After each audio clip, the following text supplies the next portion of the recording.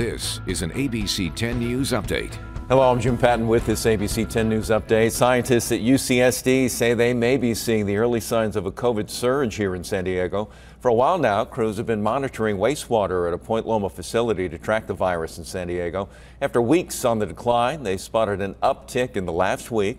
Health experts say people with underlying medical issues in particular may want to be extra careful in the weeks ahead. Well, a new water treatment plant in Oceanside aiming to turn wastewater into drinking water. The plant will be the first of its kind in our county and will soon provide 30% of the city's water. This comes as Southern California faces a severe drought. Cities throughout San Diego County are doing everything they can to preserve water for future generations.